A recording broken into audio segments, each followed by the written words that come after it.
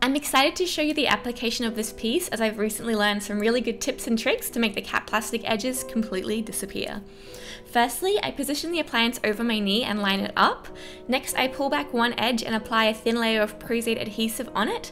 I'm careful to apply this just to the silicone edge and then extend it only 1 or 2 millimeters onto the cap plastic edge. If I glue down too much of that cap plastic, it makes it really hard to fully dissolve it, which will leave a different texture and shine around the edge of the appliance. And that took me a while to realize. A lot of my earlier applications didn't look very good because I'd glued down too much cap plastic. So I wait for that adhesive to dry clear because it is Prosaide, and then I'll carefully place it back down, smoothing out the edges. You don't want the cap plastic to touch itself because the glue will obviously stick it together and ruin any chances of having a nice edge. Then I pulled back the middle section and I did the same, and then the top section. So I've applied it this way because if I applied adhesive over the whole appliance at once, it's a bit harder to handle it and not have it fold over and stick to itself as I try to position it down onto the skin. If I do it this way, it's pretty foolproof to not mess up the application. Next, I used some 99% isopropyl alcohol and a cotton tip to dissolve off the flashing first, which is that silicone edge around the border. Then I rolled the wet cotton tip away from the appliance to blend out and dissolve most of that cap plastic edge. Some of it was a little thicker than I wanted, especially the side lower down towards the table, and the edges are a little shinier because of the cap plastic.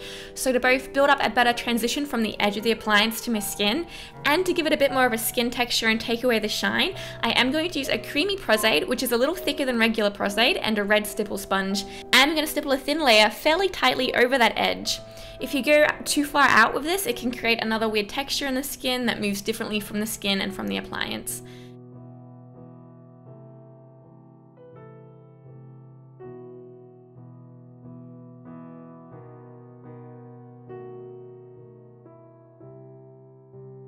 Once that was dry, I applied an anti-shine cream over the edges to take away the Prosaide shine and to check that it was all blended nicely. I go back and use this anti-shine a few times over the application as it really helps to make the piece blend into my skin. I do notice with it mattified that some areas need a second coating of the creamy Prosaide just to get a better transition, so I apply that again and then put down some more anti-shine.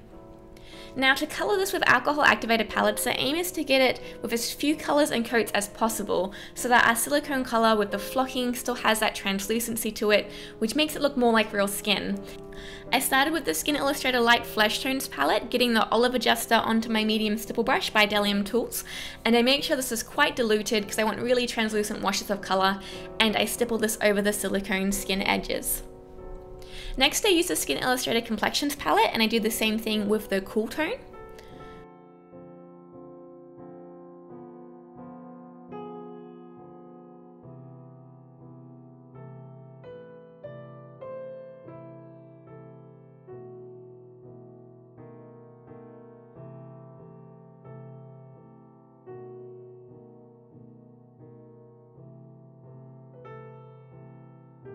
Then I do this with the DT blush color.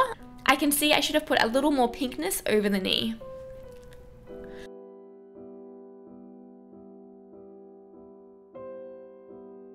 Lastly, I go to a color that suits my skin really well, which is Paper Bark from the Bluebird Pale Skin Palette. For this application, I'm going to use a chip brush and splatter it across to get a more uniform coverage. You can also use an airbrush here. Next, I splattered on more Cool Tone and then splattered on the pastel yellow. Because the splatter got into the silicone wound center, I had to get some cotton tips and cotton pads with isopropyl alcohol on them just to take off that splatter where I want the silicone paint job to show through. And then I put down some more anti-shine. Next, I used a couple of the pinks from the Complexions palette to try to mimic a scratch that went under the top of the silicone prosthetic so that it goes on top of the prosthetic, making it appear to just be part of my skin. Using a couple of the pinks mixed up from the Complexions palette, I went around the outside of the wound to try and add some more irritation and pinkness, which is called erythema in medical terms if you want to look up any reference images. Then using the Skin Illustrator Glazing spray in Blue Bruise, I added this bluish infected color around the top and side of the wound. I like the glazing gels and sprays because they sink into the skin and the prosthetic to look like they're under the skin rather than pigment sitting on top. It's kind of like a stain. Next, I added some glazing gels in Bruise Red and Deep Purple. This is to get that kind of infected look under the skin. Then I noticed my edge still had a little lip to it in certain light, so I added another Prosaide layer over it. So really, whenever you catch an edge that needs working on, you can just keep adding Prosaide to make it the best edge possible. Then I added Fleet Street Scab paste into the bottom corner of the wound and spread it out with a wet cotton tip. Next I added even more anti-shine because that fresh layer of Prosaide needed to be mattified. Now I'm using Fleet Street Dark Drying Blood. I'm going to apply it just messily around the place, let it dry for a minute, and then wipe most of it away. I want the impression that a nurse has cleaned this wound and there's just remnants and traces of blood left on the skin. I used a wet cotton pad and cotton tip to take back the blood.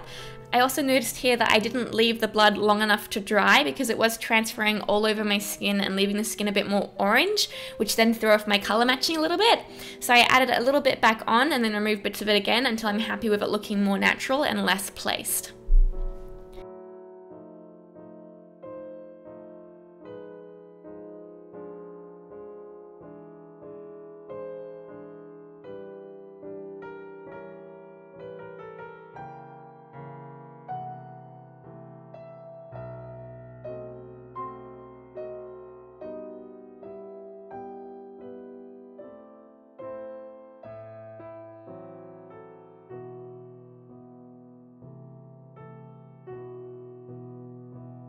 I put a little bit of KY jelly over the pussy parts of the wound to make that look a bit wetter and goopier.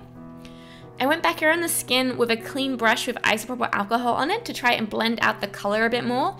So using the isopropyl alcohol on the skin, and also when I used the water and cotton pads to wipe the blood, it actually wiped off a lot of the anti-shine, so I had to put a bit more anti-shine on now. I stopped filming here to take photos, but then I wanted to fluff around with the color a little bit because I saw in the photographs it still wasn't completely spot on. This turned into like probably 15 minutes of adding and taking back colors, and then the white background changes the white balance in this a little bit, so it looks a little bit different here. The skin did end up a little bit pinker than it was before. Now the silicone is pretty hardy. You can press it and play with it and it will go back to its original shape.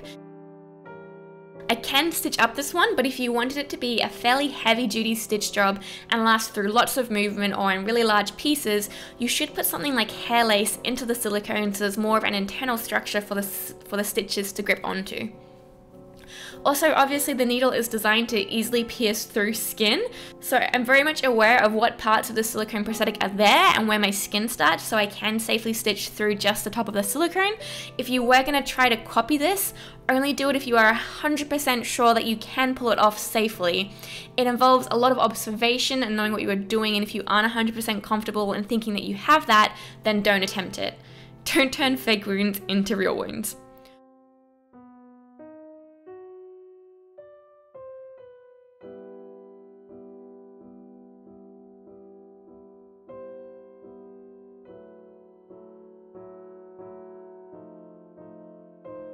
Also, I had a lot of fun removing the stitches and the staples from the wound.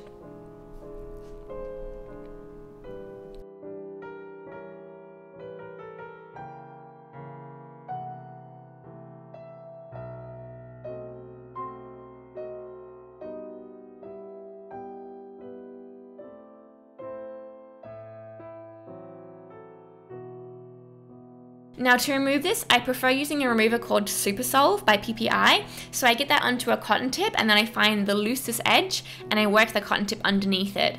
Once I have lifted enough of the appliance up, I switch to a cotton pad with Super Solve on it and keep working the prosthetic slowly off the skin. There's always going to be a layer of Prosaide left on the skin, pretty much guaranteed, so I go back over the skin a few times with cotton pads and Super Solve to get off any leftover adhesive.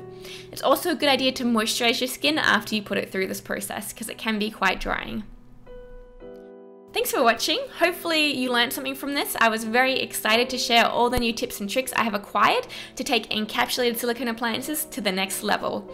And if you want updates when new videos are released, subscribe to my channel here and turn on the notifications. I will see you guys in the next video.